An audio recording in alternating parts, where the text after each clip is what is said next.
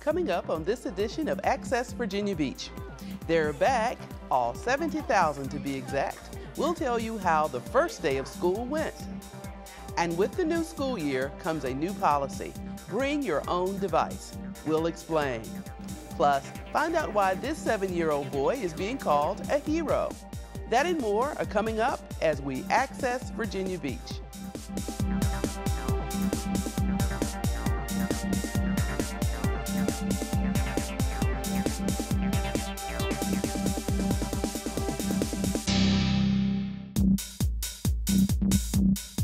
Hello and welcome to VBTV's Access Virginia Beach, a program that informs you of news and events from around our city and schools. I'm Veronica Coleman. Thanks for joining us.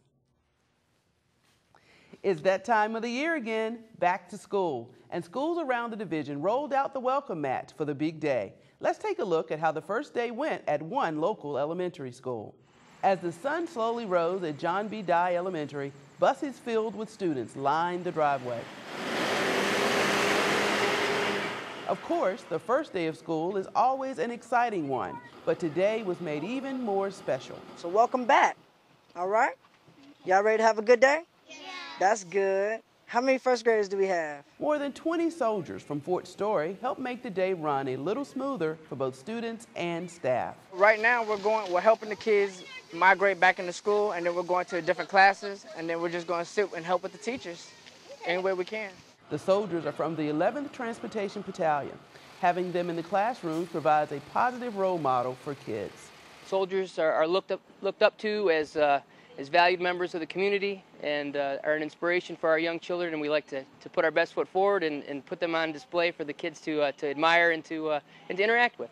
It will be a fun year. Love, Mrs. Cheverati.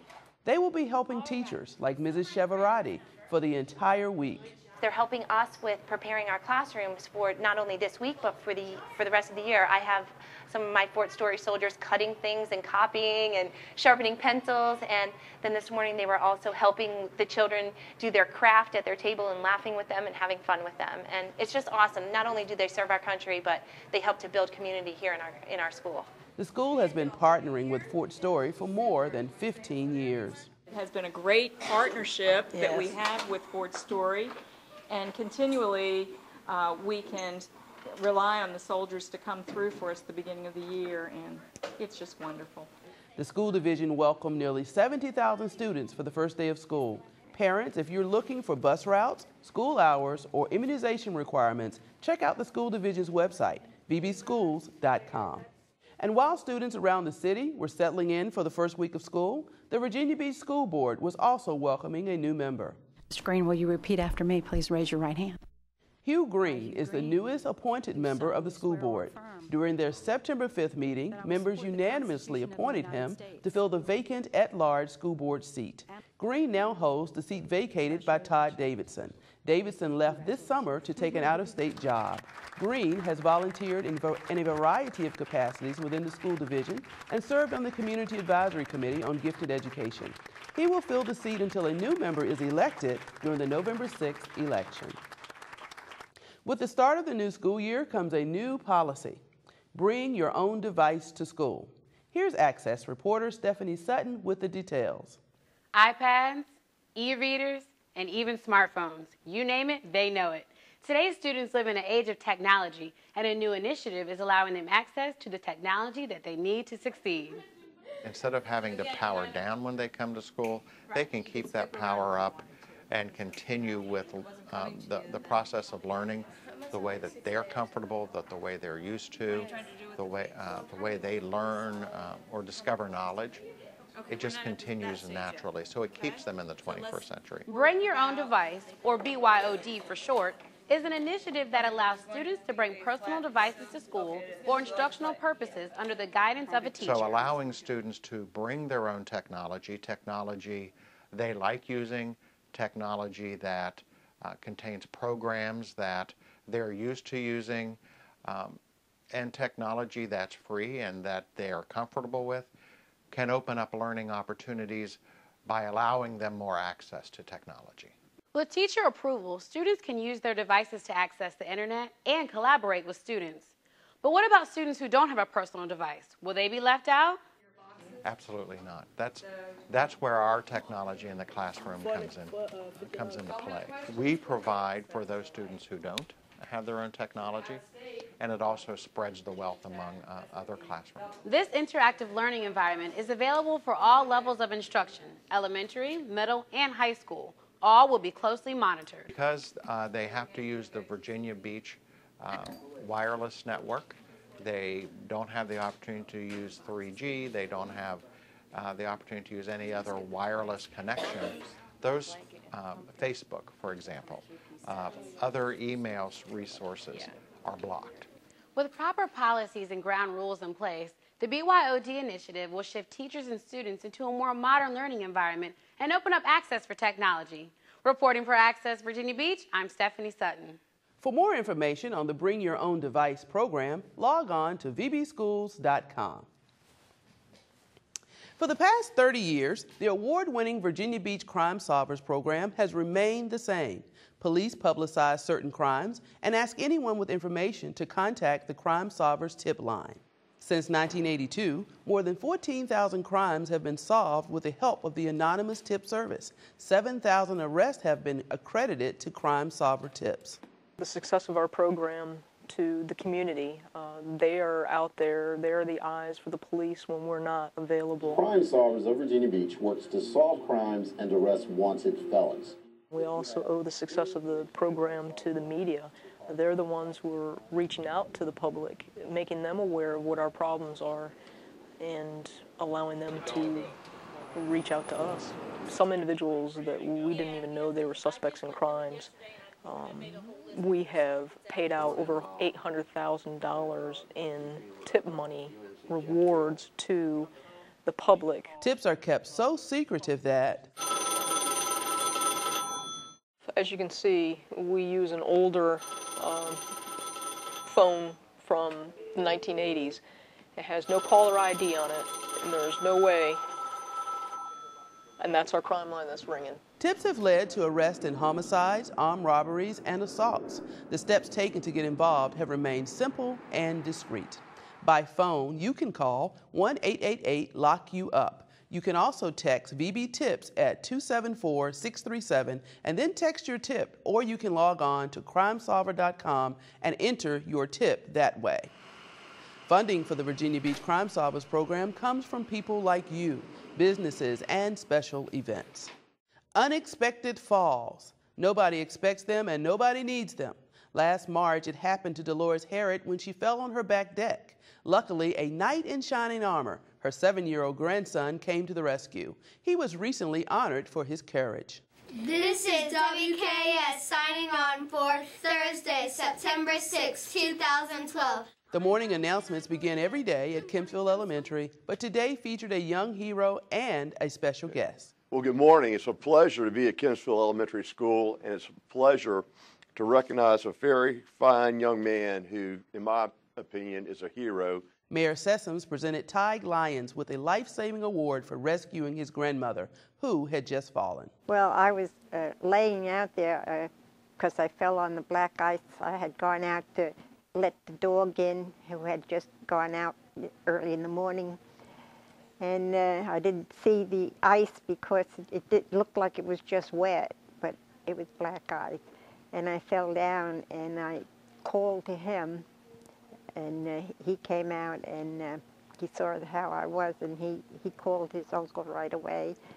And he was a comfort to be there. He stayed with me the whole time till the help came. Tig's time spent with the Boy Scouts helped him prepare for emergency situations like this. I was sleeping, and then my grandma was calling the dog in, and then she didn't know there was black ice on the deck, and then she fell down, and I heard a boom, so I didn't know what it was, and then she was on the floor, and we didn't know how to get her up.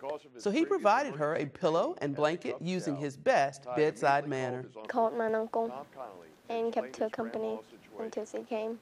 Just doing what every Boy Scout is trained to do, helping those who need it, especially his grandma. With the kids rolling back into the hallways of learning, many parents out there believe that the summer fun season at the beach is over, right? Better think again. The annual Neptune Festival Boardwalk weekend will once again be attracting thousands of guests for its 39th annual run. The Beak Weekend starts on Friday, September 28th, and the fun continues through Sunday, the 30th. The event offers outdoor concerts, nonstop activities, an art and craft show, parade, and of course, the internationally renowned North American Sand Sculpting Competition. The fun takes place all along the boardwalk. Exact times and locations are listed on your screen. A complete list of events is also available online at neptunefestival.com. Boardwalk Weekend attracts more than 500,000 attendees and has been ranked among the top 10 festivals in the Southeast. Coming up next on this edition of Access Virginia Beach, we'll show you how the Adopt a program keeps our city clean year-round. And it's the start of the school year, and this teacher has already won an award for his unique environmental lessons. We'll have that and more when we return.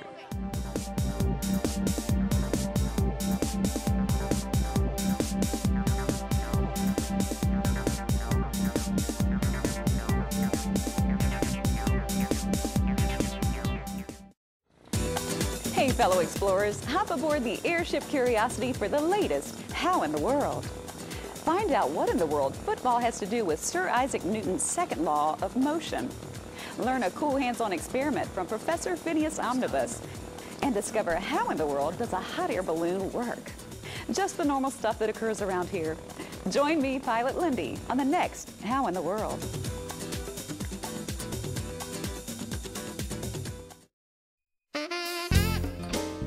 Virginia Beach Schools Parent Connection is your one-stop resource for information and events which support families and promote student success. Parents, looking for some assistance in helping your child select a college? Want to learn ways to maximize your child's potential for receiving scholarships, grants, and financial aid? Plan to attend How to Choose the Best College for Your Student and Your Pocketbook, being held at Cox High School, located at 2425 Shorehaven Drive, on Thursday, September 27th, from 7 to 9 p.m. This workshop is free, but registration is required. Please call 263-1075 to reserve your seat. Do you have a child who seems to be resisting your every request? Some kids just seem to be born more curious, adventurous, powerful, persistent, and sensitive. Attend Taming the Spirited Child, sponsored by Coles Cares Family Forum, being held at CHKD in Norfolk on October 16th from 10 a.m. till noon. Dr. Michael Popkin will present strategies for raising challenging children without breaking their spirits. Parents will learn to recognize the characteristics of a spirited child, ways to build a relationship while setting limits, the dynamics of power, and how to handle anger with practical, positive discipline for spirited kids. You can register for this free workshop by calling 668-7500. To see a complete calendar of September and October events, visit the Parent Connection page of vbschools.com.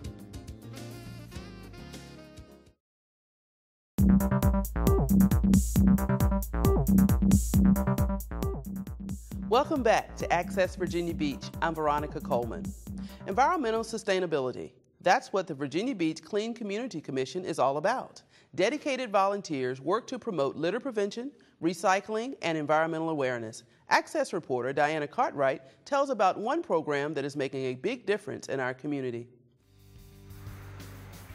Some of the most littered areas in the city are along roadways that go through neighborhoods, but residents can take matters into their own hands and clean up those communities by adopting a spot in Virginia Beach. We have come up with adopted programs for just about every form of city property that's out there, whether it's a park, a schoolyard, a street, a highway, a beach. The Adopt a program, coordinated by Parks and Recreation and the Virginia Beach Clean Community Commission, encourages citizens to take an active role in keeping their city clean. When we first moved in, we noticed a lot of trash, and we just we take pride in our neighborhood, and I don't live in a dump, so I don't want it to look like a dump. Individuals, organizations, or businesses pick a location and agree to keep that designated area clean for a 2-year period, conducting a minimum of 1 litter cleanup every other month and picking up all types of trash. Items, we found a lot of cigarette butts, fast food bags, trash beer cans, beer bottles, just trash in general. Volunteer groups are provided materials to help with cleanup, and a sign bearing their name is posted in the area they adopted. Many volunteers find the experience very rewarding. This is where I live, and I want it to be clean, and neighbors, stop by when we're doing it and tell us how much they appreciate it. Thank you, it looks great. And they're probably thinking, oh, they don't want to see it here either, so they're glad somebody's picking it up. Virginia Beach has the largest group of Adopt-a-Spot programs in the state of Virginia, making the resort city a cleaner, more beautiful place for all.